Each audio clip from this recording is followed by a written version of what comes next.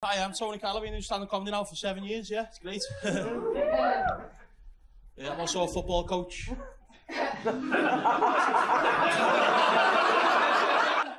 I think I'm a good football coach. I like teaching the kids like the life lessons as well as football.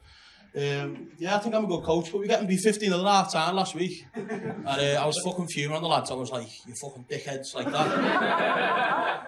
And a lad come off the other team, and he went, he's a shit, right? So I buttered him, right? And two more lads come over. And I drop kicked them both. And three more come over. And I got rid of them in an armbar to do mixed martial arts in my spare time.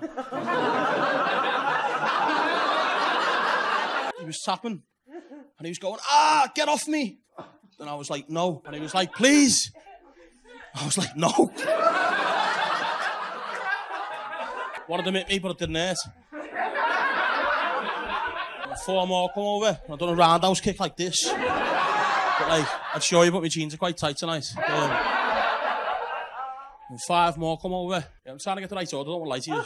Yeah, five more come over. I knocked all them out. Listen, if you're looking at boys, right? But there's like 15 bodies all around me, right?